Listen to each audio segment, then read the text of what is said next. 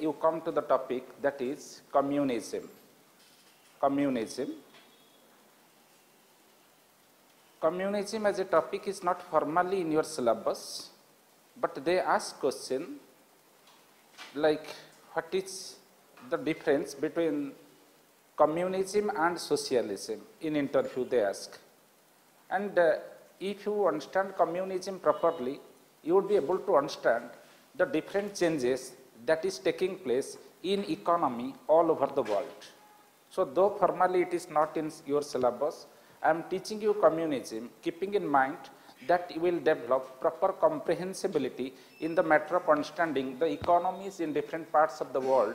Apart from that, communism has also a connection to the topic, that is globalization, effect of globalization on Indian society. That's the reason I am teaching you communism, and I am telling you how communism is different from socialism.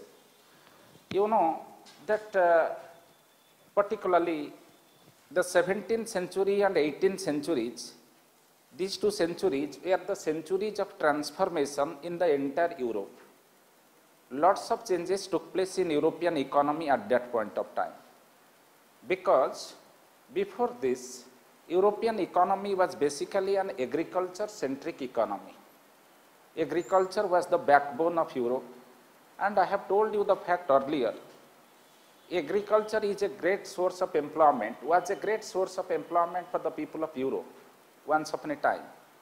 But there are certain limitations of agriculture, because agriculture cannot provide stable source of employment to the people 365 days in a year.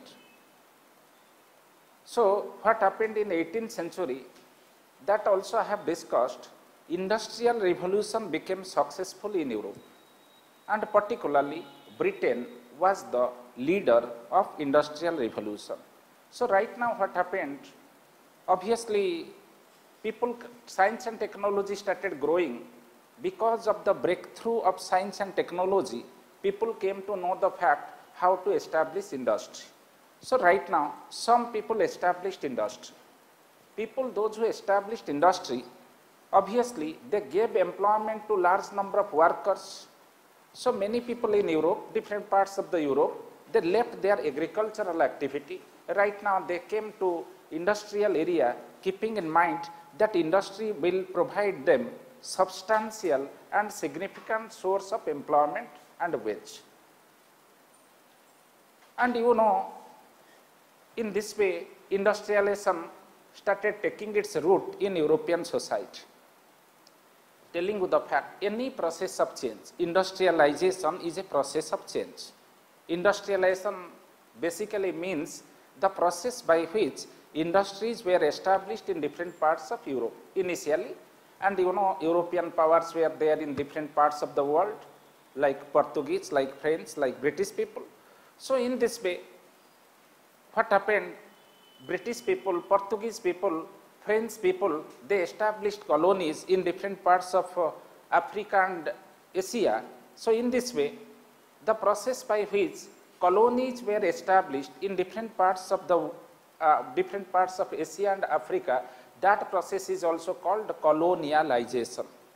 So because of industrialization of Europe, the whole world also experienced colonialization.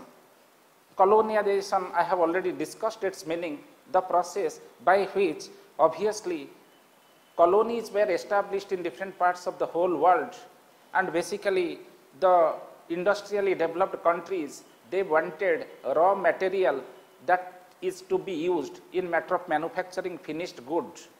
So right now, these people, these colonializers, that is the British, that is the French, that is the Portuguese people, right now they targeted the raw material of the agricultural field of different agriculture-centric countries.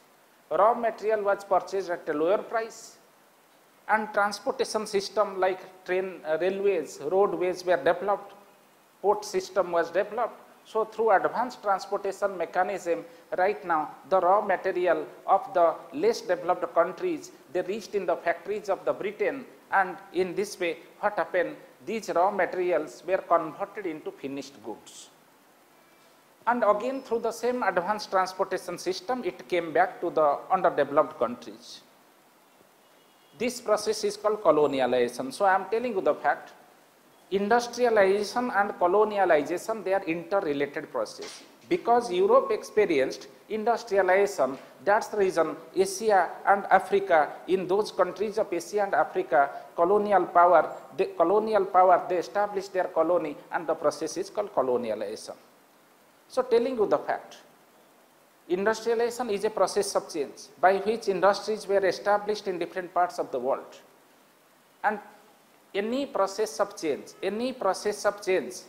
that brings lots of opportunity for people as well as certain unwanted challenges for the people. Getting my point? Any process you take from your life, think about class at 6:30. That is also a process of change in your life.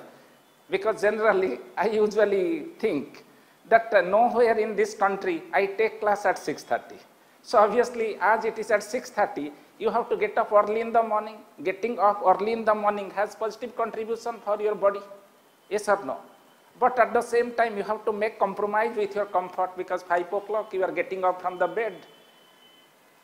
What is happening? Your conscience says, okay, please get up, or else you would be delayed in the matter of reaching in the class.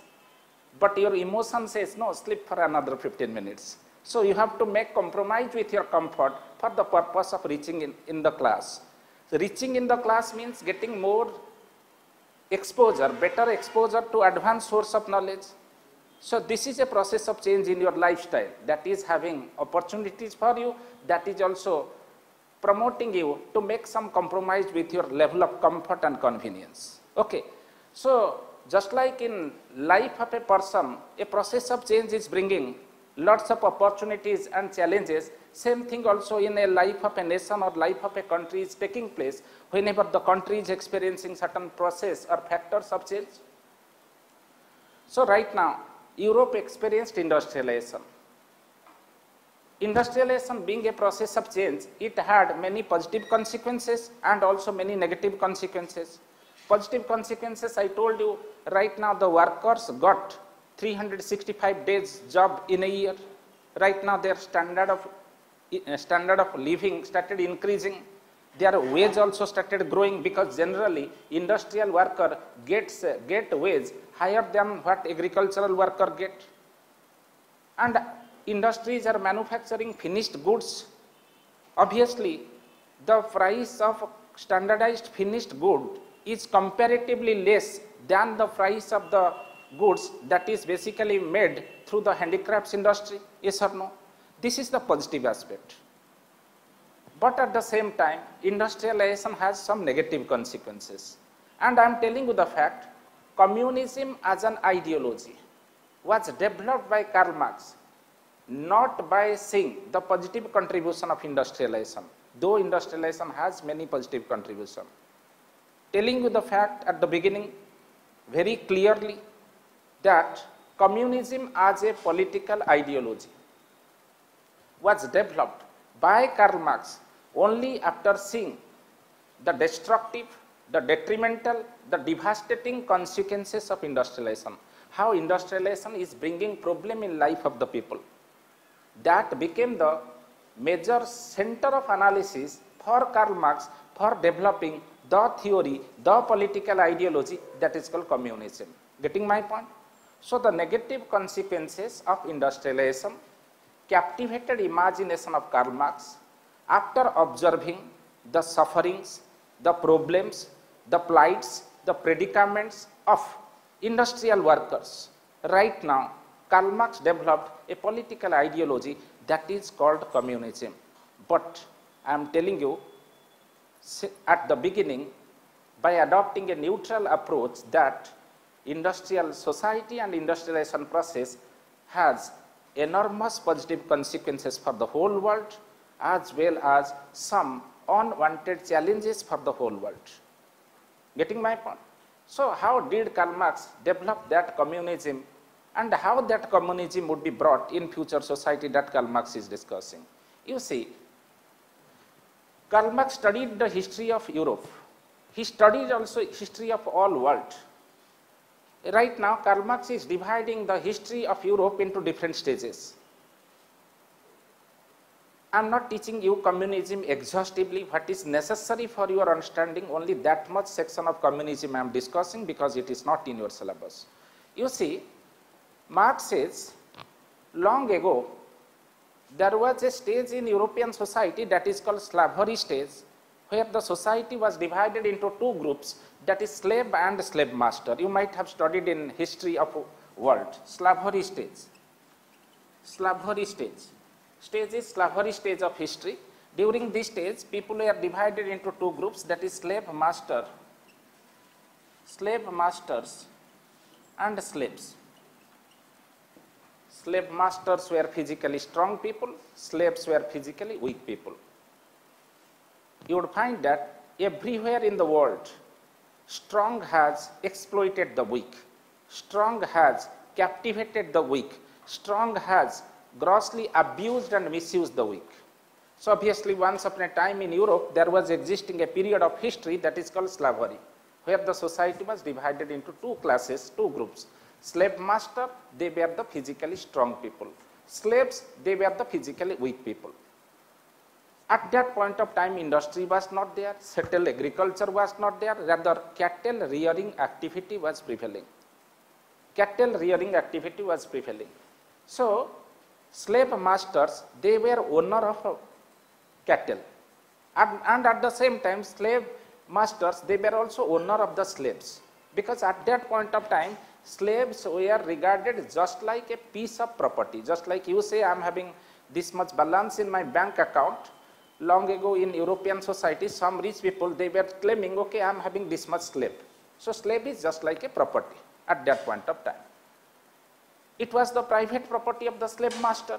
Cattle was also the private property of the slave master. Getting my point? So in this way, slave was not having any liberty, any freedom. What the slave will do, the master was taking the decision. Whether a slave will marry or not, master will take the decision. Whether after marriage, whether a slave would reproduce children or not, give birth to children or not, master will take the decision. So in each and every aspect of slave's life, master was the decision maker, because slave was regarded as a private property. Then society, time passed, next stage came. Next stage is called your feudalistic stage or feudalism. Feudalistic stage or feudalism. Feudalism stage is a stage during which settled agriculture came into existence in European society. Settled agriculture. How to grow crops in the agricultural field, man came to know it. So whenever settled agriculture came into existence, right now people started thinking, instead of possessing slaves, those who are the human being, we have to possess non-human being, that is the agricultural field, because agricultural field does not have life, slave has a life. So right now you think, mind of the people is getting liberalized, liberal thought is coming. Right now some people started thinking, no, we should not possess the slaves, rather we should possess agricultural land. So while this type of thought came, obviously that society is called feudalistic society, where settled agriculture was the backbone of European economy. At this point of time, what happened? Society also got divided into two groups or two classes. One group of people in feudalistic society, or the time of feudalism, they are called feudal lord. Feudal lord. Other groups are called feudal serf. Serfs. Lord and serfs. Lords were the owner of agricultural land, and serfs were not the owner of agricultural land. They were working on land, and the crops that they were producing, a part of the crop they were giving to the owner in form of rent. Getting my point? They were not the owner. They were tilling the agricultural land and growing the crops. And how much crops they were growing, a part of it kept on varying from area to area. So a part of the crop was basically given in form of rent to the owner of the land. So obviously owner is called lord, and the worker of agricultural land is called serf. Obviously owner, that is the feudal lord was exploiting the feudal serf, yes or no?